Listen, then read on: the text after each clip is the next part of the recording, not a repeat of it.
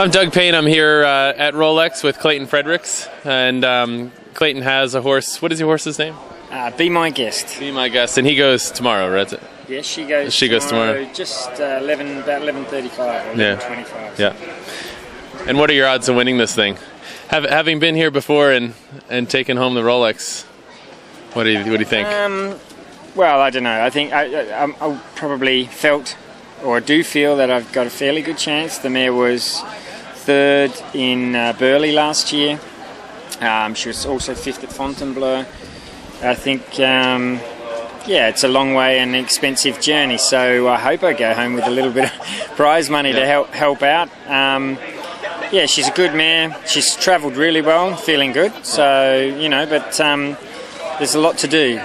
That's been perfect. And you've been certainly using Ecogold pads now for how long at this point? I think we first started them maybe 2 years ago, maybe even 3 actually.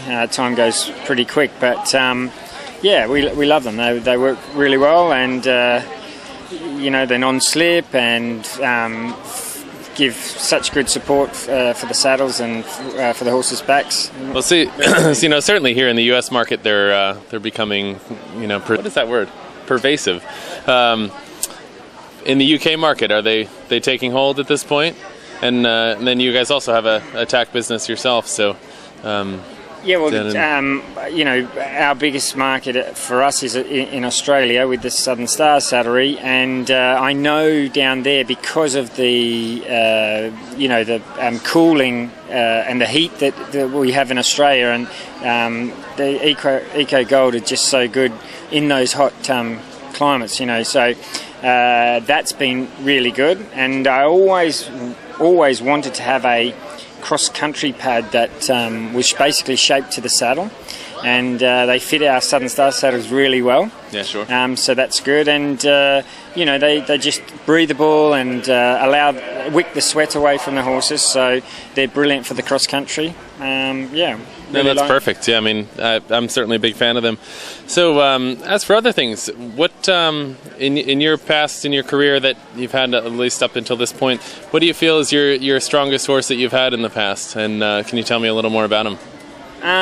Well, without doubt, the former winner here from 2007, been a long time, has probably been my best horse to date. You know, with having a silver medal from the WEG and bronze team medal in the WEG, also, you know, silver at the Olympics. It's won the World Cup twice, and Rolex here and Samur, and the list goes on and on and on. He's just won so much for me. What sort of qualities did he have that set him apart from all the others? Actually, when I think about it, the thing that he had was that little bit of special. He had the special character, you know, the thing that when he went into the dressage arena, he just had that look at me, floating movement, and you know, people sat up and noticed him. When he went out on the cross country, he just had that attitude to win, and then on the final day of the cross country, final day of the show jumping, you know, he'd go into the arena and he'd just lift. And he was a competitive horse that really knew what his job was, and knew how to turn it on in the ring. Sometimes he would be a little tricky with his flamboyant character, but managed to get a handle on that. Yeah, no, that's perfect. And you know, you've had much success with that. What would be the biggest challenge, you think, that you've had with your career up until this point? The biggest challenge of an eventer's career is managing to keep owners, wife, family, horses all happy. Yep. Yeah, how does that work if you beat your wife? Well, it has its moments, you know. It can be a bit tricky, but yeah, you know, look, both Lucinda and I are quite keen competitors, and always want to be winning. So, you know, it can be tricky, but yeah, if you can balance all that, you know, it's important really to try. I've always found, you know, being an Australian living in the UK, it's not always that easy to get owners to be involved, you know, and put money into the sport. You know, when you're dealing in your own country, people can really see, can really see, why they want to be behind you to go to the Olympics. But, the Australians find it hard because I'm away from there. Sure. The Brits find it hard because they should be really supporting the British riders. So what have you been able to do? What strategies have you come up with that seem to be successful? Well, yeah, I mean, Lucinda and I probably have taken a lot of gambles on owning our own horses or sharing them or trying to find syndicate owners. I'm a bit surprised, to be honest, at the moment. Be my guest is I lease her from the German owners, but wanted to really get someone to come into a syndicate, and it's just struggled a little bit at the moment, with the economy the way it is, I suppose. But I'm a little bit surprised that I haven't got a real owner for her. But I think times are a bit tough at the moment. Just have to cut down on your expenses a little bit and do what you can. So when it comes down to the competition itself, how do you prepare yourself mentally for competing? To be honest, I'll probably, for this competition, and most times I try to get myself away from the crowds and the trade stand area and doing just this and doing exactly this and just really find a quiet spot, just sit down and probably do a bit of meditation and go through in my mind, visualize what I want to do and come out and try and do it. Do you get nervous? I think everyone gets nervous. If you didn't get nervous, you wouldn't have a heartbeat, really. But I do get nervous, and I think the meditation is very good for settling the nerves and getting you focused on what you have to do. Gotcha. And then, what do you feel is your the biggest thing you've picked up in the past 5 years or so?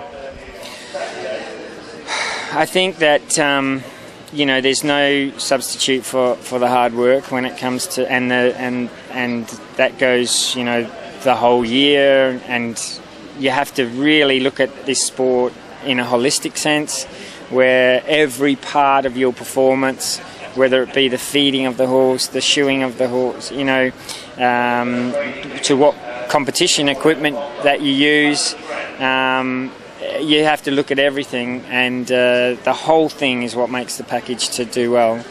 And it's just really have to keep an open mind when it comes to the competitions, because things are always changing. For example, I was expecting nice sunny Kentucky weather. We got sunshine today. Yeah, it is today. But obviously, the last week here has not been anything but that. The typhoons, you don't call them twisters. Yeah, the tornado warnings. Yeah. They've thrown us a little bit. So, but you have to be prepared for all these different things that change, and be prepared for the change and get on with it. Really. So outside of riding, do you read a lot or watch movies or anything like that? No, I like to. At the moment I've been riding my newly acquired Harley Davidson that I won at the first competition. Gotcha.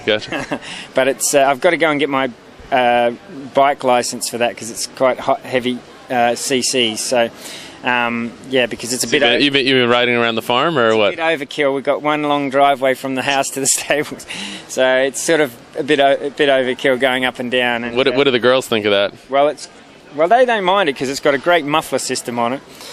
And they can hear when I'm coming, so. Got fair warning, bosses on the way. They know when to tack the horse. And you get Lucinda on the back of it yet? I have, but it hasn't got the right seat on the back, so it's very difficult. So that was only stationary, or was it moving? No, that was moving, but she had. Well, the good part is they have to hang on tight. So. So what do you think? Going back to eventing, the best part about eventing, or maybe even something that you see sort of a trend happening, or what do you think that the riders coming up these up the ranks these days, what do they need to know to be successful? Obviously the sport has changed and has developed over the years, and actually I think I hear very regularly that people say that the horsemanship has been diminished because of we don't have the steeplechase and all the rest of it. And actually, I don't don't 100% agree with that. I think there is no substitute for having a very, very fit horse.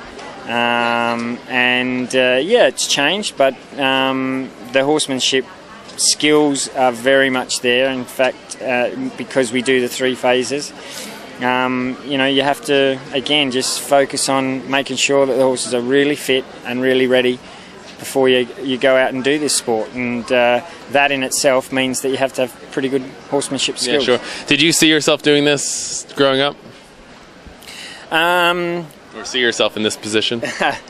Yeah, look, everyone's dream is to ride for their country and ride at the Olympics. I was no different to most kids. They dream of winning a medal and winning a gold medal. Really, I only managed a silver at the last Olympics, so it's obviously inadequate. Yeah, it's not good enough.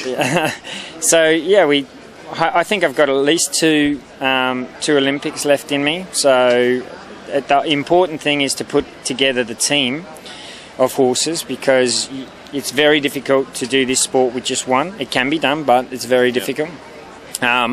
So you really need a good base of horses, and I'm very lucky at the moment. I do have some lovely horses going.